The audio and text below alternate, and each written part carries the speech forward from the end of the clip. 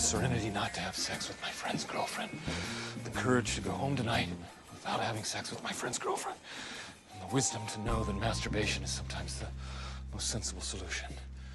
Yeah, okay.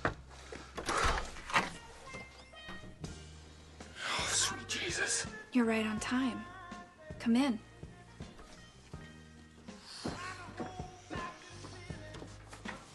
Would you like some champagne? No. No, I can't. Actually, I just came by because I had something I had to say to you. What? Do you have a bathrobe or a parka you could put up? Sorry. I'm hot. Wouldn't you feel more comfortable saying what you need to say from the bed? Probably not. It's a Posturepedic.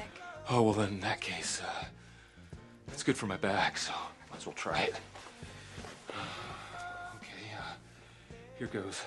I know that sex addiction is a disease. Oh, God, they feel so good. God, this is so wrong. Jimmy's my friend. I'm not gonna do this. Wait, do you really mean that? Yes, I think so. No. Yes, I do. I can't go through with this. Thank God. Oh, God, what a relief. Yeah. He's got a heart of gold. Oh. You sex demon? You sex fiend? No, you got it all wrong. Impure. Jimmy, wait! Hey, wait, brother man! No, no, Jimmy!